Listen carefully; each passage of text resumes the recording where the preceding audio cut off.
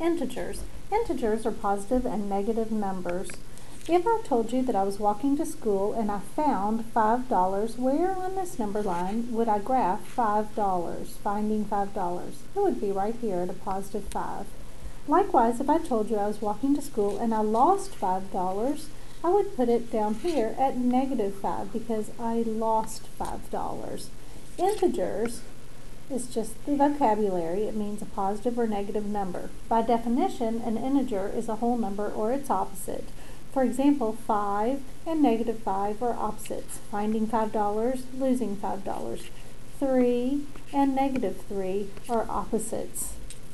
It's interesting to note that opposites are the same distance from 0, 3 spaces here, 3 spaces here.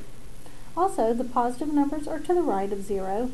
The negative numbers are to the left of 0. You can also show integers on a vertical number line. If I told you that it was 20 degrees outside, that would be a positive 20.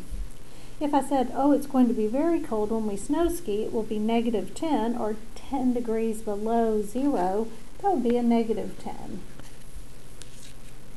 The positive numbers are above 0. The negative numbers are below 0.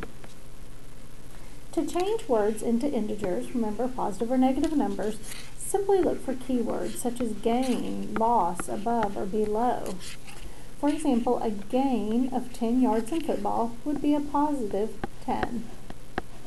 6 feet above sea level would be a positive 6 as an integer.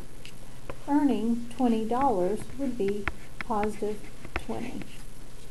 For negative numbers, you want to look for loss, decrease, below. For example, a loss of $5 in football would be a negative 5. Spending $25, the integer for that, the number for that would be negative 25. The integer representing 12 degrees below freezing is negative 12. So look for the number, but also look for the keyword that tells you whether it's positive or negative. Bank accounts are an interesting thing. Deposits. Now think about it. When you put money into the bank, your bank account goes up.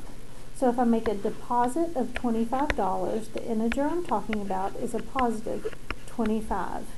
If I make a withdrawal of $30, my bank account will go down. So a withdrawal of $30 would be a negative 30. So let's give it a try. Write the integer, remember the positive or negative number, represented, and underline the key word.